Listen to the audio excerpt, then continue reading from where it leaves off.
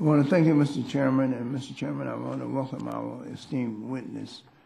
I thank you for holding this hearing today on two very important but yet completely unrelated issues, the SPR and the energy efficiency standards. Mr. Chairman, I agree with the underlying assumption that it is time to engage in a comprehensive review of the SPR, which was originally authorized under the Energy Policy and Conservation Act of 1975 in order to reduce the domestic impact of a disruption in supplies of petroleum products due to unforeseen or unavoidable circumstances. And I commend Secretary Moniz for initiating the process to conduct a comprehensive review of the SPR following both the July 2014 DOE Office of Inspector General report and the GAO Office study issued in September of last year recommended that the department do so.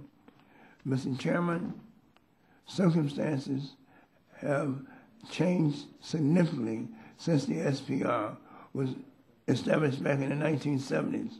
So it makes sense to examine future SPR requirements regarding size, composition, and geographic location to make sure that the country is better suited to deal with any potential and future disruptions. Additionally, with little funding coming from Congress, I think it also behooves us to consider the resources necessary to operate the SPR and to ensure its long-term sustainability in order to preserve the infrastructure and the maintenance of these sites.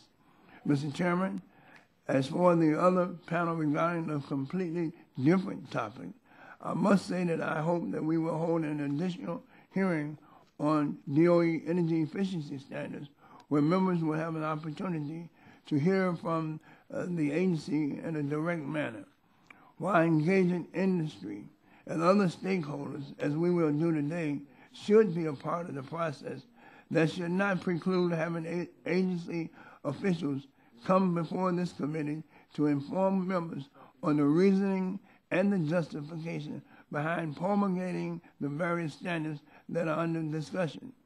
Mr. Chairman, many of the energy efficiency measures contained in the draft bill are non-controversial and are bipartisan in nature, such as Section 4114, which modifies the definition of renewables to include thermal energy under the Federal Renewable Energy Purchase Requirements established in Section 203 of EPAC 2005.